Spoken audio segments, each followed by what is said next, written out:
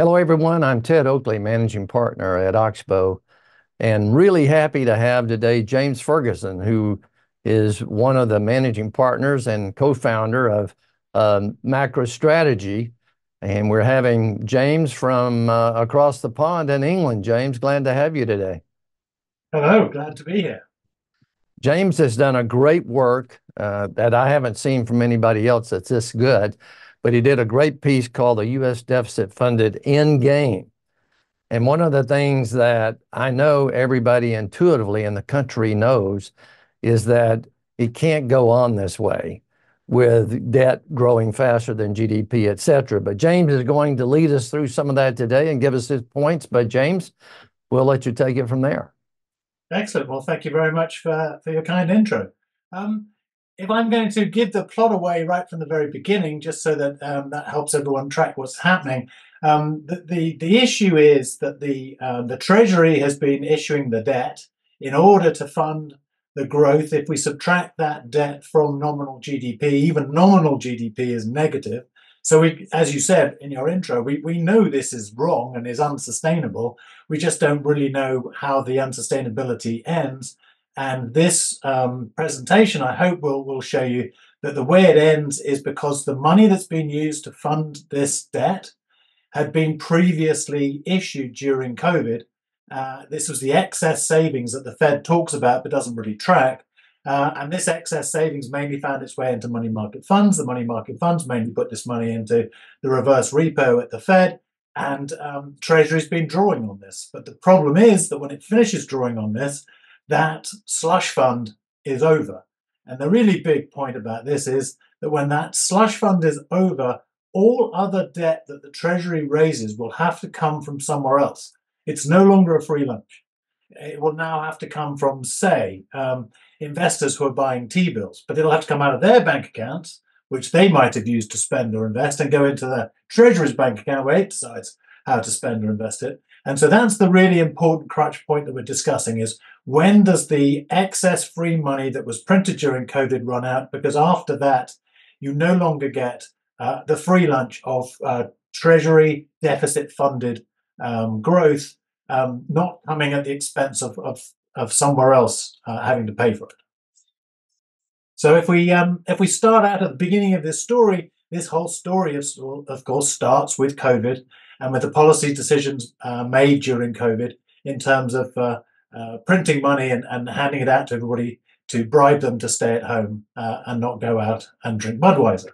So if we look at the velocity of money, the velocity of money is quite an important point from a technical point of view because the Keynesian theory that is beloved of the Fed and the other central bankers, it's not just the Fed, states that money created by the monetary authorities cannot and does not find its way back into the real economy. That means that the collapse of velocity, which purely measures the relationship of money and nominal GDP, doesn't bounce back. So the first slide that I'm looking at, or that I presented here, is a first time. So this is like a true definition of velocity. So I'm using the flow of funds data to establish what money supply is, because the Fed doesn't publish M3 any longer, and even when it did, it includes money market funds, which is fine. Clearly, the people who have money in money market funds think of that as being their money, but the trouble is it causes double counting, because the money market fund then uses those funds to buy T-bills. Then the Treasury spends that money by, say, paying federal employees' wages, and it goes into their bank account. So now we have money in both the federal employees' bank accounts and in the money market funds, and it's the same money. So we're double counting. The Bank of England, to get around this, doesn't include money market funds at all in its measure of money supply, for example. So this first chart shows broad money supply. Unfortunately, some of the flow of funds data doesn't go back any further than this, so this is the longest we can look at. But you can see that the velocity of money is on a, as Milton Friedman predicted, a sort of steady, fairly unvolatile downtrend. Gets very volatile when they print lots of money. We now have much more money than GDP. So temporarily the velocity dives, and then it does what they didn't expect, which is come back to trend. And because the velocity of money is coming back to trend, and we'll look through a few more slides and see that it looks like it is almost back at trend, that means that free lunch period is over and we go back to more normal rules of engagement. And you know, James, for all those people out there that don't know as much about terminology, when we're talking about velocity, we're talking about turnover. And I think they'll realize the more you turn something over, the more active it becomes. But I personally believe that velocity might be a very unfortunate word. I mean, this dates back to the 30s, this concept of the relationship between the amount of money in the economy and the size of the economy. And using velocity kind of made sense then, because you sort of say, oh, how fast is this money churning around, and going through the economy in any particular year? But it's really something much more simple than that. It is just the ratio of the amount of money to GDP. And if you increase the amount of money, then GDP has to go up until we're back in balance. But because it can't make things happen in a real sense, only nominal GDP goes up, and only the nominal part of that, which is inflation. So this really explains, why we had inflation. If you print lots of money, we have more money than we required to do the same amount of stuff, and the only way to redress the balance is to change the price of the stuff, which is inflation. So this firstly tells you, being back in balance, velocity tells you that the pressures for higher inflation have dissipated. Inflation is always a lagging indicator. It takes some time to fall out of the system, but you can see at the rate that it's slowing down that it's falling out. And it would fall out faster if the Fed didn't have such a rubbish way of measuring shelter, but that's another issue. But it also tells us that the idea that putting money into the economy wouldn't be inflationary is wrong, and also that when that money is being redeployed, we lose that change. So if you have a look at CPI, for example, basically rent has been keeping CPI high, but it's coming down. The new tenant index for rent is almost back on its old trend. But the really important one, even economists seem to misunderstand this, is the owner's equivalent rent. I won't go into too much boring detail, but there are two rent components in CPI. One of them is a quarter of the shelter component, that's rent, as you and I understand it. But the big one, 3/4 of the shelter component, is owner's equivalent rent, which is the Fed's very weird and clumsy and delayed way of trying to account for the increase in house prices. This is clumsy and unnecessary because we already have other ways of measuring the increase in house prices.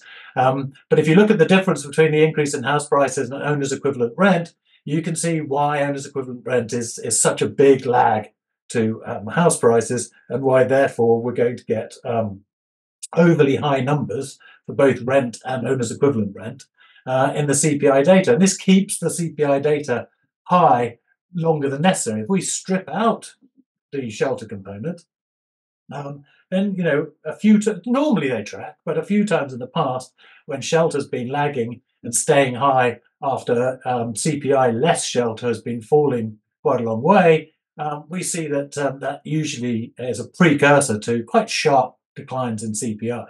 So lots of people now are talking about sticky CPI. I'm with you there on owner's equivalent because of all the things that the Fed puts out.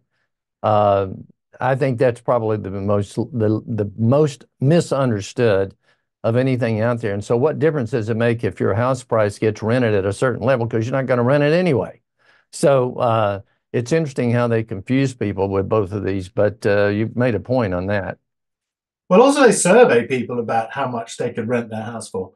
Now, if there's one thing that a homeowner is blissfully ignorant of, it's how much they could rent their house for. So, you've built in an enormous sort of ignorance lag here that basically makes people go, oh, I don't know. And so these numbers sort of come out way behind particularly big shifts and take a long time to for that data to catch up with what's happening on the ground. So if you look at CPI less shelter, that's been trending at way below the Fed's target of 2% now for 10, 11 months. If CPI was properly measured, we wouldn't be talking about inflation at all. In fact, that's an interesting point. We'd probably be talking now about the risks of deflation. Because once you've used up all the excess money that was printed during COVID, there comes a moment when you might start to run out of steam. CPI is already, even if we include shelter, is running at about sort of 3% at an annualized rate, which is nothing to get too panicky about when you're targeting 2%. Take shelter out, and as I said, it's well below that. So what is happening with this excess money? How can we measure this excess money and compare it to nominal GDP? And if you do your best guess at that, because it is more art than science, probably, you have to sort of see how much money did the economy seem to need before COVID, and how close are we to closing the jaws of the alligator and closing that off now. And we're getting very close in the US. We did have an uptick in January, but that seems largely to be due to seasonal factors because firms fill up all their bank accounts in December, January ahead of having to pay their annual taxes, and then the money flows back out again, in sort of February, March, and then households do the same thing again in April. But at the moment, we're on track, give or take, for the excess money supply to run out around about May. And this is important because this is the same month that the reverse repo, which is basically the banks and the money market funds deposit account at the Fed, when that also kind of runs out of money. If you want to know what happens after that happens, or when basically the money supply, having been well above nominal GDP, crosses below it, well, we've already seen that in Europe. So in Europe, you've already seen, and the UK, you've already seen money supply earlier in the year, sort of around about the end of the first half of 2023. They came back into balance, and then money supply continued to contract because everyone's doing QT. And they've also got interest rates too high. So the banks aren't creating money by lending, and the central banks are retiring money via QT. So this means we're getting a nominal contraction of money supply, which doesn't normally happen. Well, it doesn't normally happen ever. It's a feature of depressions and big boy recessions. But as you can see in Europe, we already have had money supply fall below nominal GDP, which is giving us a nominal GDP that's technically not in recession. I think it's there's a 0.1% annualized GDP number in it. And in the UK, we actually have two back-to-back quarters of decline. So what we're looking at here is a recession. Now, if you talk about recession in the US, right now, everybody thinks you're mad because we're talking about shooting the lights out, not recessions. But this is what happens when you're using up the last of the free money. And particularly if you're using that money to fund a government deficit that is, akin to building pyramids. It looks a lot like it counts as GDP growth in the current quarter, even if it's going to give you nothing, even if it's basically destroying wealth. And that's really the problem: is you're window dressing the economy using the last vestiges of the printed money, and then we're going to have to pay the piper come around about sometime in quarter two. And those two charts basically just show that the UK is obviously Europe is ahead of the US in terms of that crossover, and we're close. I guess we're within 3 months or something like that. But those are two interesting charts to look at. Well, in Europe, they're a sort of tentative lapdogs for the Fed. So the Fed went mad and increased raw money supply by 40%. I mean, as experiments go, that's a biggie. In Europe, they didn't really have the nerve to do that. They didn't really understand necessarily they definitely didn't understand the implications, and possibly didn't understand the Fed's reasoning. So they increased money supply by 20%, pretty much. I think the ECB and the UK both, it was about 20%. So they've used up the money sooner because they printed, relatively speaking, less of it. And therefore the nominal GDP, and the inflation was certainly no lower. In fact, in many cases, it was higher in Europe and the UK. Therefore, the nominal GDP closed the gap faster. So therefore, you've on both sides, you've had the money supply and the nominal GDP closing.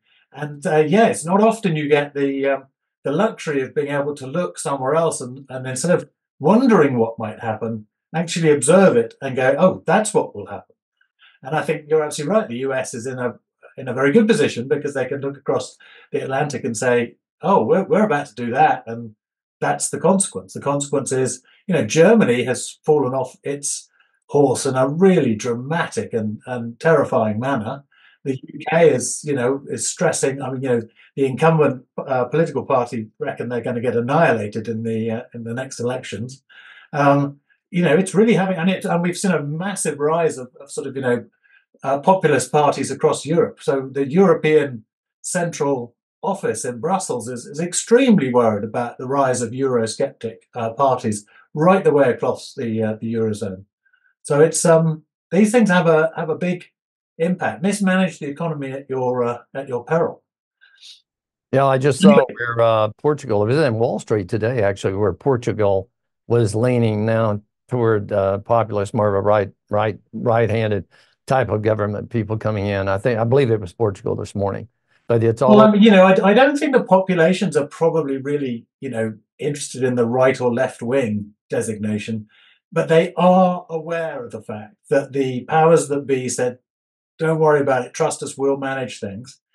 Then they got very irresponsible with money and with COVID type policies, and gave everybody a free lunch, and everybody was worried about what the consequences of that would be. And it turned out they were told not to worry about inflation, and then if we had inflation, they said, "Well, don't worry, it won't last."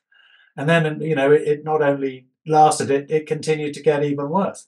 And so I think there's been a big break, a big loss of trust that the authorities actually know what they're doing. In fact, the Bank of England is currently being investigated by your own Bernanke, who is checking to see what went wrong with their forecast.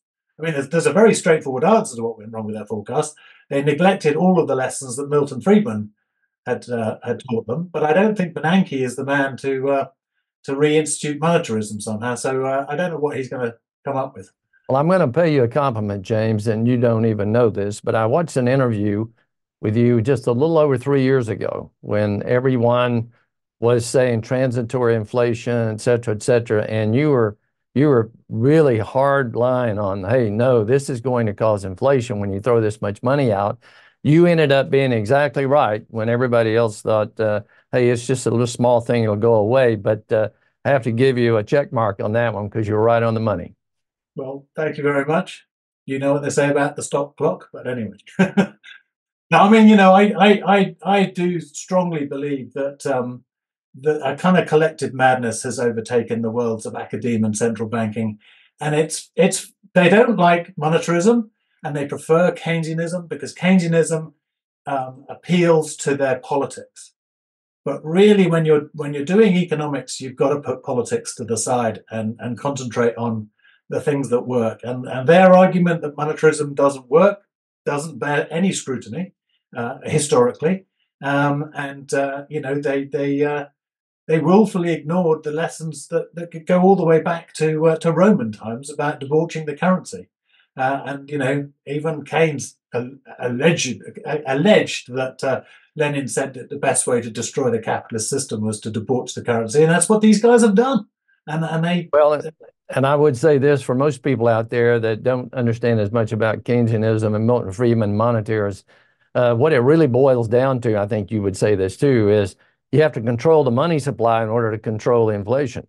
Bottom line, Well, I mean, some of the more hardline monetarists and maybe Austrians as well would say this that actually the inflation is a symptom. The money supply is the cause. So by the time you've inflated the money supply, you've already created inflation. It's just not in the data yet because when we're measuring the data, we look at things. A lot of sticky prices only shift or change once a year, and we're looking at things compared to a year ago. So it just takes some time for that to get into the system. What's really interesting today is that exactly the same rules also apply in reverse. So if we've now been running a negative trend on money supply, even if we include the reverse repo, then we're basically sort of saying that bubble of money supply that was printed is in a downward trend, and that downward trend will cross over with nominal. It's been on a downward trend for 18 months or so, and it will cross over with nominal GDP quite soon, in the next, possibly even the next sort of 3 or 4 months. But when that happens, we go from an inflationary environment to a deflationary one, just as they have in Europe. And this is the just if no one could believe we would have inflation last time round because we hadn't had it for 40 years. So it just sort of seemed like something that wasn't really an issue. No one's thinking we can have deflation now because they're still talking about sticky inflation. But when you're looking at something that's lagging by at least 12 months, that's a foolish place to be looking. You should be looking at things which are at least coincident indicators, and if not, preferably leading indicators. And this also brings us, I should say, to the crux of the matter, which is why hasn't a contraction of money supply caused any of this deflationary pressure yet? I think that's a very legitimate question to raise. And the reason it hasn't caused it yet is that we had a lot of excess money supply that had been built up that had yet to be kind of deployed. So they could actually raid this resource, this armory, this arms depot, if you like, of money, and keep the show on the road. If you look at the actual reverse repo balances themselves, the money market funds put all their excess money into this area. They had about $2.5 trillion worth by last summer, and since then, Treasury has been basically only issuing T-bills. So in 2022, Treasury issued something like $750 billion net of notes, of the 2 to 10 year range. Last year, it retired 40 billion. That's a massive, nearly $800 billion of borrowing they didn't have to do in the 2 to 10 year maturity range because they could just push on the open door of going to the money market funds and saying, how much do we have to bid you to convince you to buy a T-bill rather than keep your money on deposit at the Fed? And those guys will move for a basis point. So all they had to do was match and plus 1 basis point what was being paid on these deposits in the Fed, and the money market funds were pouring into it. So more than $2 trillion have flowed out of that in pretty much 6 months. And so for Q3 2023, Q4 2024, and Q4 2023 and Q1 2024 have all been funded by this lovely pile of idle cash that was sitting in the Fed's reverse repo. Because I think your chart showing that deficit spending, we are just totally dependent. I mean, the economy in deficit spending. I don't think people realize that how much they've really been spending. Well, as you said at the top, this isn't something that anyone else is really talking about, and I don't really know why they're not talking about it. Everyone seems to be taking the GDP number and going, "Oh, phew, that was fine. We obviously got nothing to worry about." And I must admit, on the face of it, you would say, "Well, we nearly hit 5% annualized rate, in the third quarter of 2023." No one's seeing a nasty, sharp, abrupt halt coming when you've seen numbers like that. But the thing is that as soon as we run out of this money, which, as I say, is going to happen around about May time, then Treasury can keep borrowing. They can keep spending. The difference is that until now, when they borrow money from using T-bills from the reverse repo, this money is idle. In many respects, it's actually money. So it's only the way the Fed measures money supply. They decide not to include. They include some reverse repo, but not the stuff sitting in or some money market funds, I should say, but not the reverse repo. But really, you should include the reverse repo because that is actually idle money. It's sitting in the institutional equivalent of people's deposit accounts. And when you bring that money in, no other balance goes down. So you bring in the reverse repo, and the Treasury issues the T-bills, and they get their bank account goes up, and then they send that money out to their employees in the form of salaries, and their bank account goes down. The Treasury's does, and the federal employees' bank accounts go up, and that looks like new money supply. It's actually not. It's just the recycled old money supply that was sitting idle, but it looks like new money supply, and no areas had to suffer in order to boost this spending. As soon as the reverse repo runs out, though, Treasury can still borrow money. Let's say it now decides to issue a 5-10 year note. It issues a 5 or 10 year note, takes those proceeds and pays them all to the employees, and their bank accounts go up. But the problem is the people who bought those 5 or 10 year notes, their bank accounts went down. And this is the big difference, is the free lunch ends the moment the RRP is empty. And I think, you talk about people not recognizing it. And I think the government, people, in the legislature, they know the problem. But it reminds me, I was talking to a county judge about 7 or 8 years ago, about the runaway costs that they had for all the employees in the county. And I never will forget what he told me. He said, I said, well, what, you can do something about it, right? And he said, well, yeah, you can do something about it if you don't want to be reelected. And that's basically where we are in the US today. Well, you say, I mean, everyone's got the same problem. I must admit, I mean, the US, the problem looks worse, temporarily at least, because, as I said, you printed more money than we did. That means you've got more money for all the guys on the Capitol Hill to try and get their hands on. So the ugly scramble for getting your hands on this money was, bigger and uglier, and more money changed hands doing that.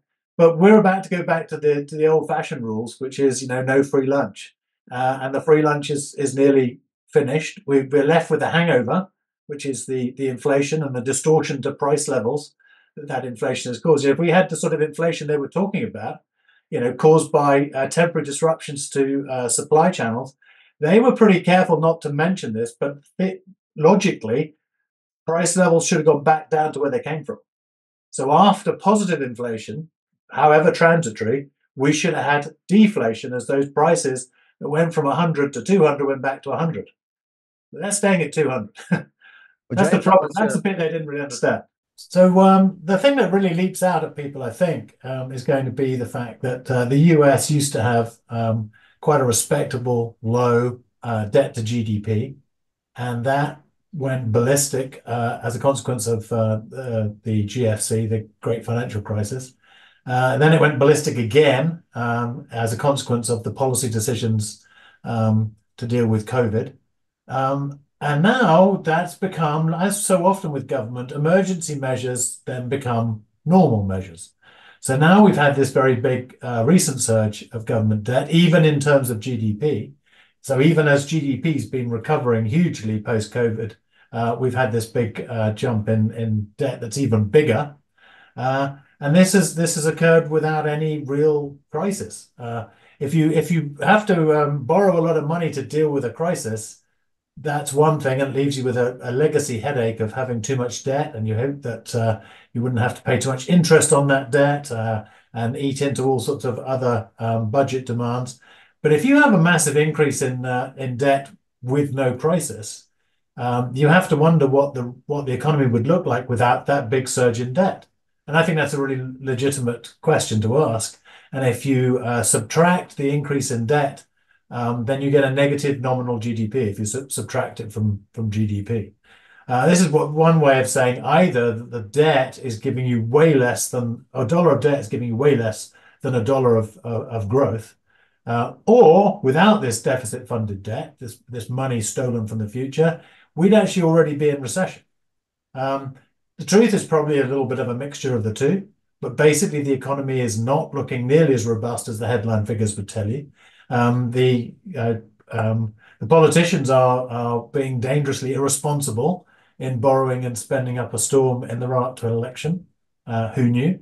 And this really sort of is going to leave a massive headache. I mean, US debt now is pretty much at 100% of GDP. Any more than 100% GDP, and you start being compared quite legitimately with countries like Italy. And I wanted to ask you this, James. If you look at when the government debt was 17 trillion, from 17 to 34, I've got this information last week. The foreigners didn't buy that debt. It was all bought by U.S., either pension funds or people, the government. Somebody bought it in the U.S., and which reminds me a bit of Japan. And you were an expert on Japan because that's where you started a lot of your research years ago. Does it remind you of Japan, the way that's going? Well, it's interesting, isn't it? I mean, I mentioned Italy, you mentioned Japan. In both of those are the famous large economies which have a massive amount of excess government debt to GDP. And that excess government debt, we know that the government is unproductive. In the private sector, if you're unproductive, you don't make a profit, you go bankrupt, and you're gone. So we know that if you survive, the survivor bias in the private sector tells us that they're at least productive. Government has no such constraint. And given the fact that therefore government has no such constraint, we can say with confidence that government is unproductive. We just don't really ever know at any particular time how unproductive.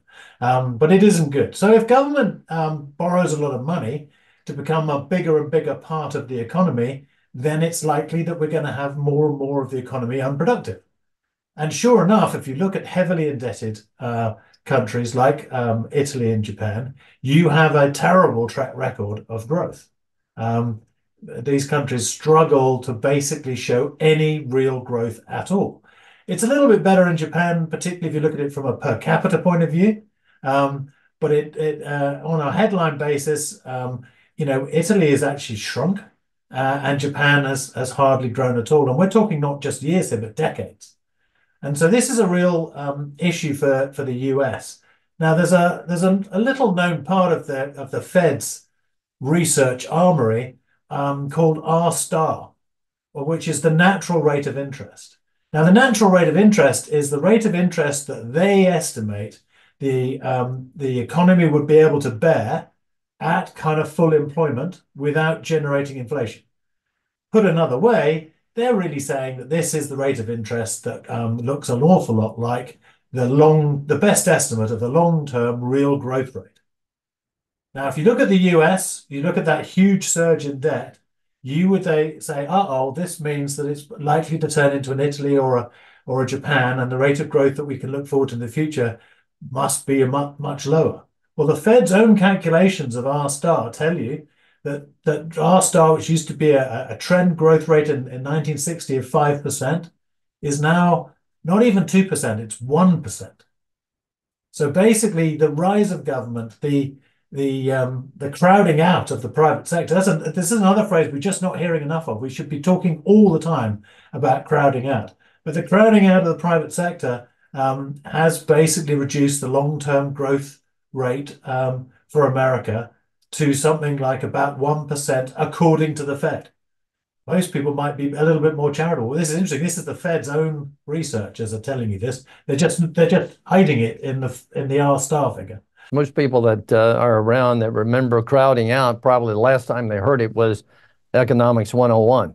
And that's about the last time they saw it.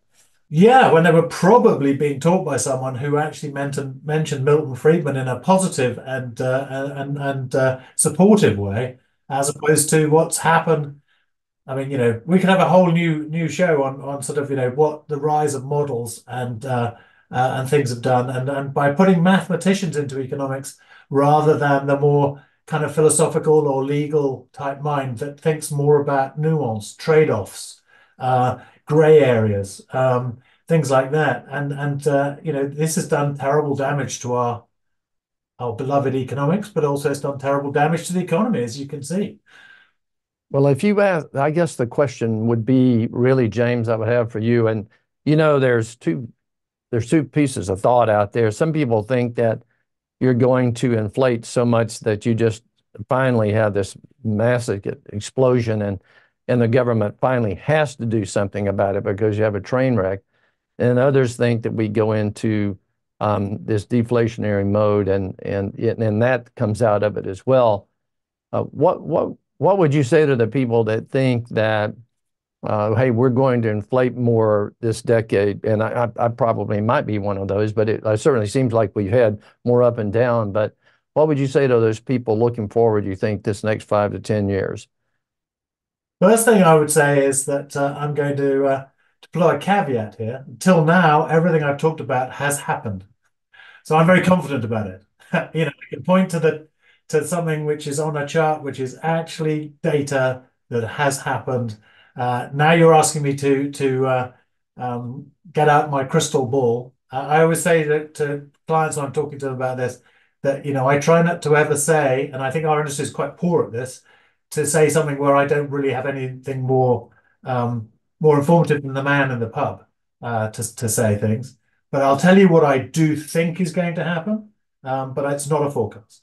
What I think is going to happen is that they're going to find that the economy surprisingly fast rolls over into something that looks surprisingly close to a deflationary recession.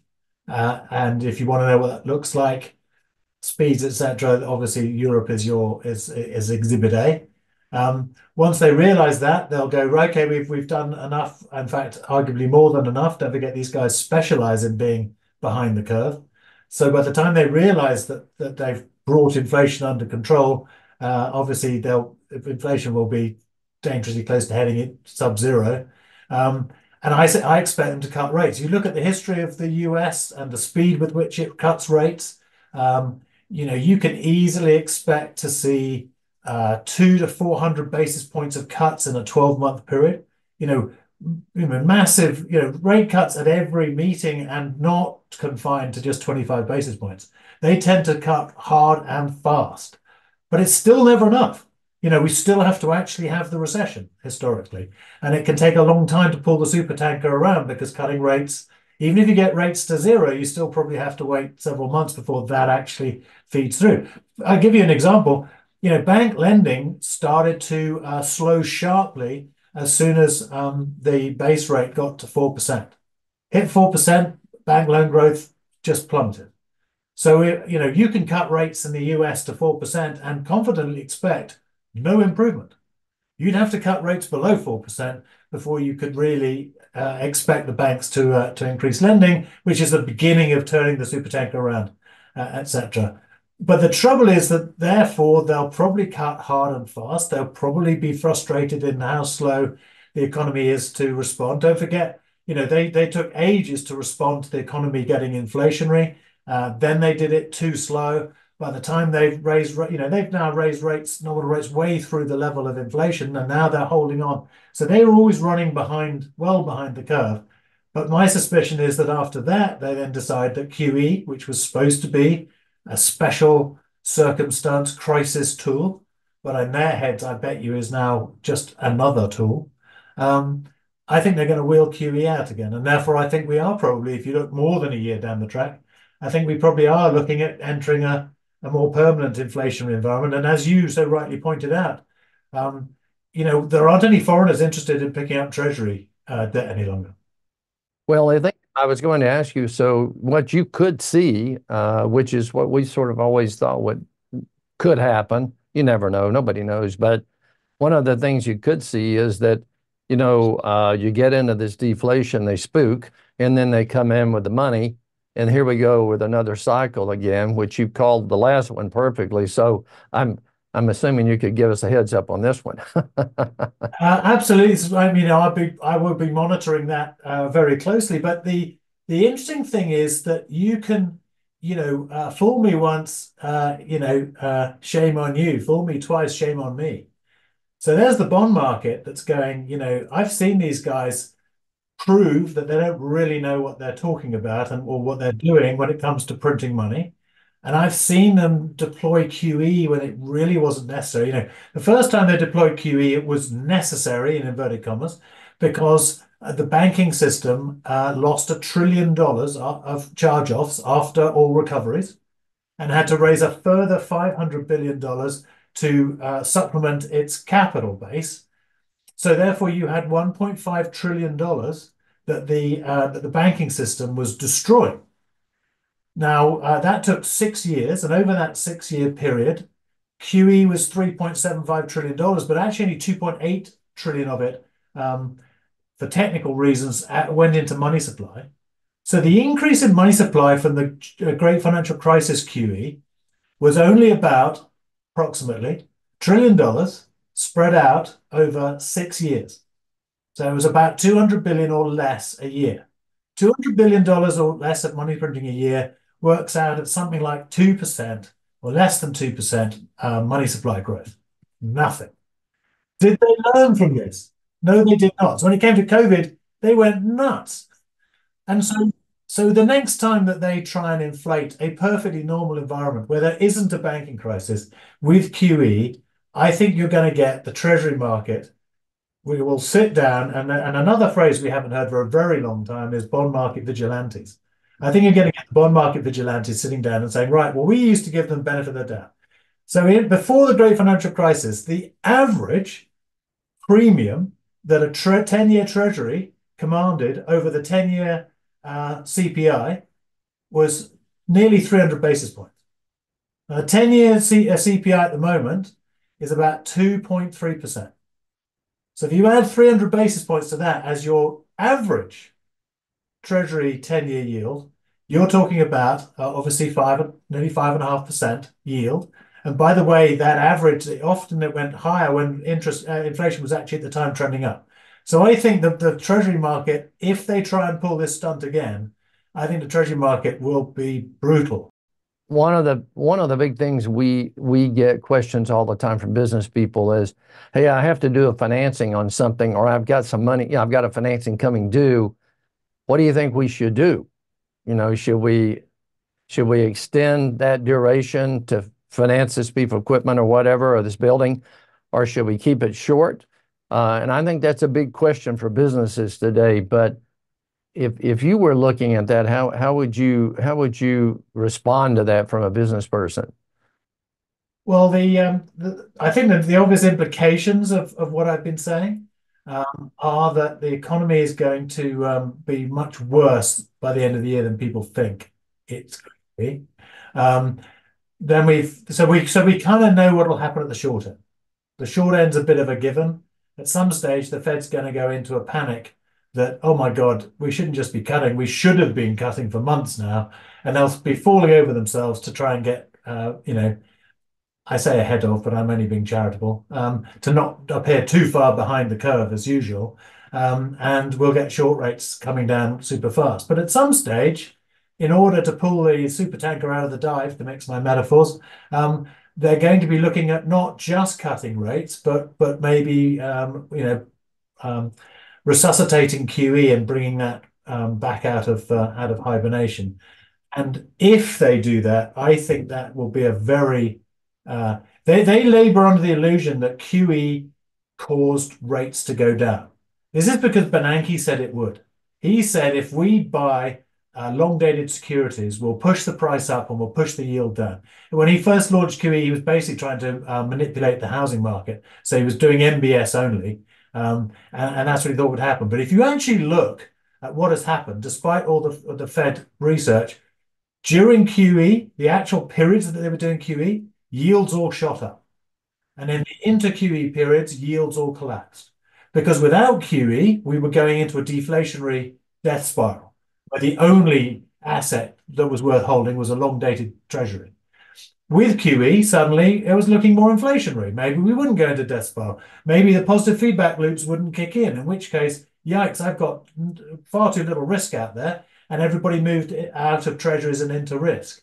So there's a big risk, as far as I'm concerned, that if they do QE again, they will think that they're doing it to get bond yields at the long end down, and the actual response will be the exact opposite because the market will be saying, That's the way we felt about it. The bond market would take over and say, hey, we don't care what you think you're going to do.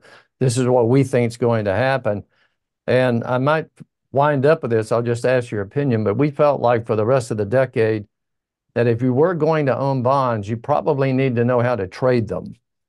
Because if you just want to buy and hold something for the next 20 years, you could really be into a mess here. What do you think about that?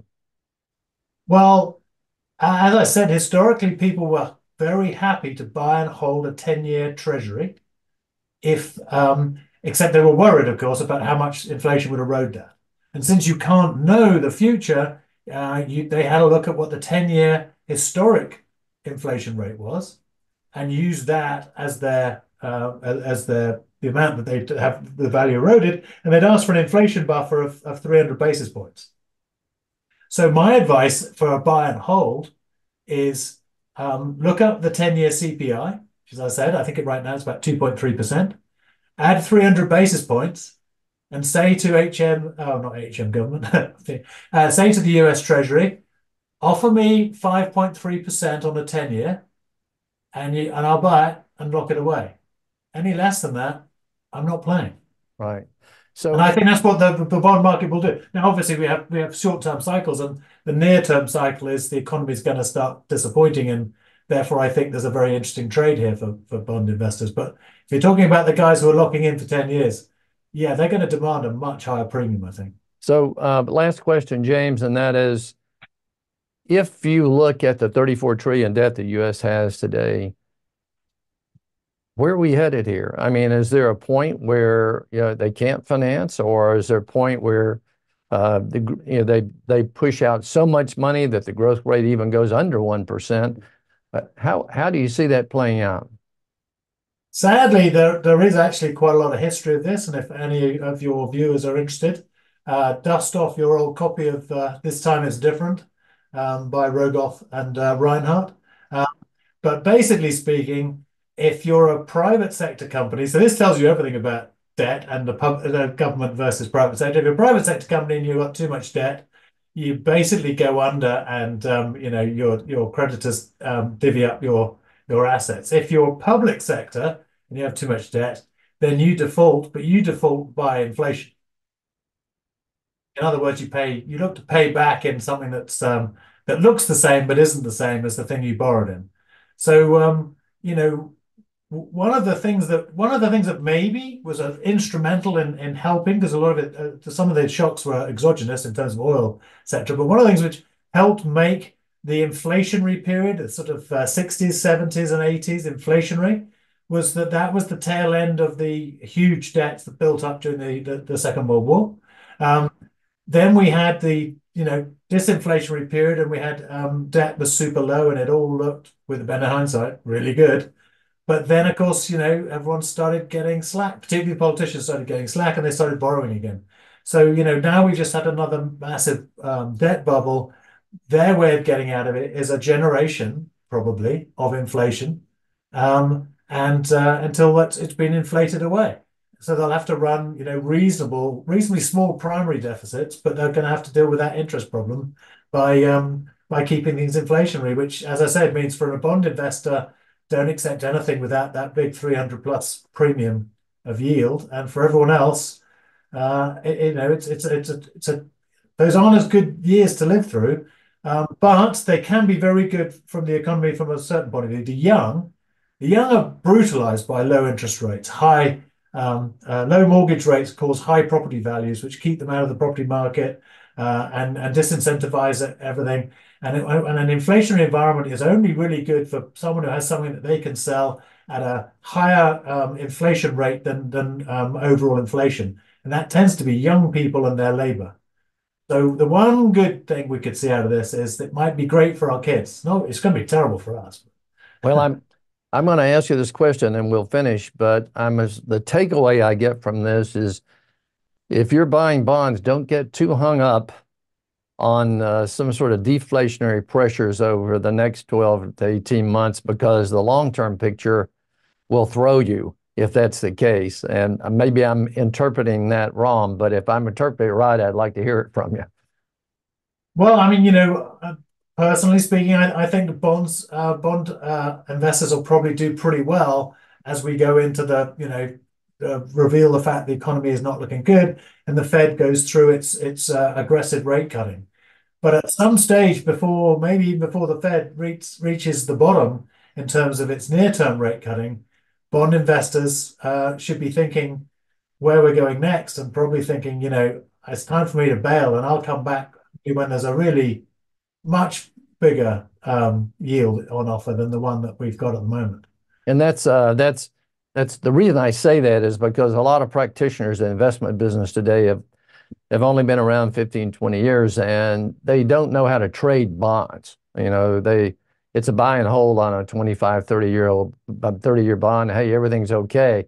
I think that will be proven wrong. Sounds like you sort of agree with me in that respect. But James, I want to tell you, listen, I know we're probably getting into nighttime for you there almost, but I want to thank you. You've been really, really interesting today. And I would encourage people, because we'll list this during this conversation. You'll see us listed a few times about how they can get in contact with Macro Strategy. And I'm assuming we'll have the website on there too. But since I've taken your service, I know how well you print and what you say. I would encourage people to take a look at you, James. Well, thank you very much. I'll leave you with one quick thing. I like to read books, old books, to see what the world was like. And Burton Malkiel, the author famously of A Random Walk Down Wall Street, Yeah. he wrote a book about encouraging people to invest to beat the inflation in the 70s. It was I think it was 79 or so that he wrote it. He was a bit early because 82 was the bottom for shares. But his argument was fairly sound. But there's a lovely line in that book where he says, now sure, if you want to sleep well at night, you can always buy a money market fund at 13.5%. But if you really want to make good money, I'm thinking you should start thinking about equity. And you're going, seriously, it was considered too dull to buy a 13.5% money market fund. You know, things can change and they can change a lot. Yeah, they sure can. Well, listen, James, so glad to have you with us today, and we will certainly, hopefully, we can have you back next year to talk with us again. That's my pleasure. All right, thanks. See you again. Bye. Hello, everyone. I just want to say, if you like this video and you want to see more of this type of information, because we really try to get the information that you don't see from anybody else, then be sure and click on subscribe, and you'll see more of what we do here at Oxbow.